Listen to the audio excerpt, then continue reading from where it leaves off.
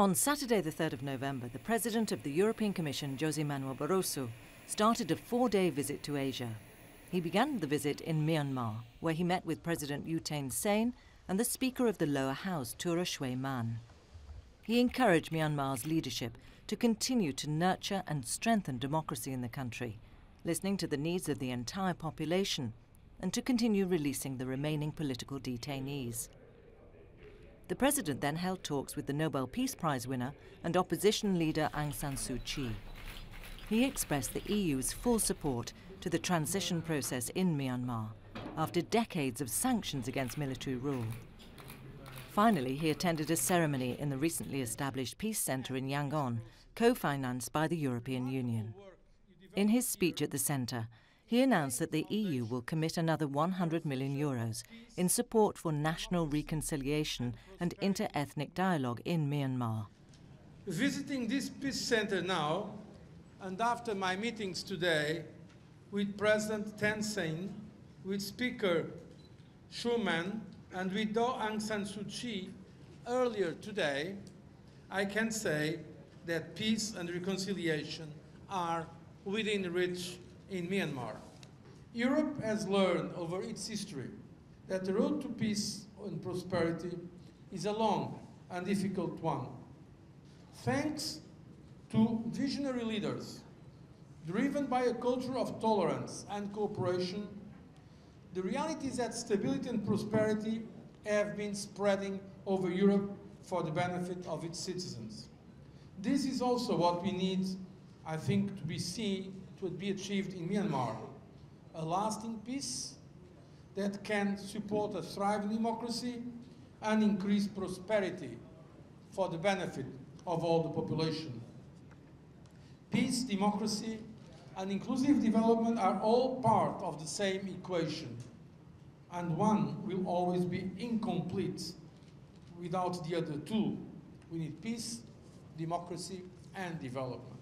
And today I want to solemnly affirm that the European Union will stand with the government and the people of Myanmar as you are working for a lasting peace based on national reconciliation and mutual respect. While expressing concerns about recent tensions between Buddhist Rakhine's and the Muslim Rohingya minority, President Barroso called for an end to communal violence in the country.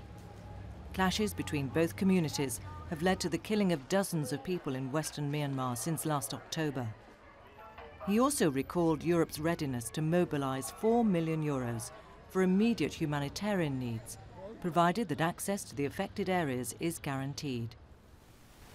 A few hours later, on Sunday, the President travelled to Bangkok in Thailand. During his first official visit to the country, the President met with Prime Minister Yingluck Shinawatra. Talks focused on strengthening political, commercial and investment relations.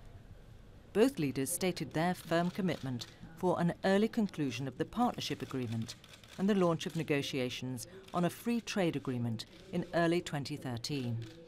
At the press conference after the meeting, President Barroso also stressed the importance the EU attaches to political stability in Thailand.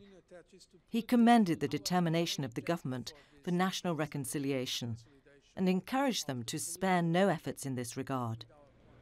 He praised Thailand for its proactive role in improving the collaboration of ASEAN countries, the Association of Southeast Asian Nations, and encouraged even greater results in this area. On Monday, President Barroso continued travelling to Vientiane, Laos, where, together with the President of the European Council, Herman Van Rompuy, he participated in the 9th Asia-Europe meeting, ASEM Summit. The 2-day meeting offered the opportunity to discuss the economic and financial situation on both sides and ways to restore strong, sustainable, balanced growth in the world. Particular attention was paid to free trade agreements and their potential to increase prosperity through further opening of individual economies. European and Asian leaders agreed to back free trade and resist protectionism as the best means of helping Europe out of its current economic crisis and assuring future prosperity. The European Union expressed a keen interest in pushing through new free trade agreements, similar to the ones recently reached with South Korea, with India, Japan, Malaysia, Singapore and Vietnam, to boost trade between the two regions.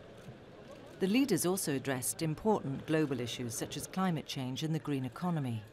President Barroso recalled Europe's vital role in Asia's recent development through development aid provided, and reiterated the EU's strong commitment to Millennium Development Goals and the Rio+20 conclusions. On Wednesday, back in Brussels, President Barroso, together with President Van Rompuy, addressed a joint message of congratulations to Barack Obama on his re-election as President of the United States. In their message, they expressed their hopes for further strengthening of the bilateral ties and joint addressing of global challenges, including in the fields of security and economy. They underlined that growth and job creation remain priorities on both sides of the Atlantic, adding that they will continue to work with President Obama to unlock the unparalleled potential of the transatlantic market.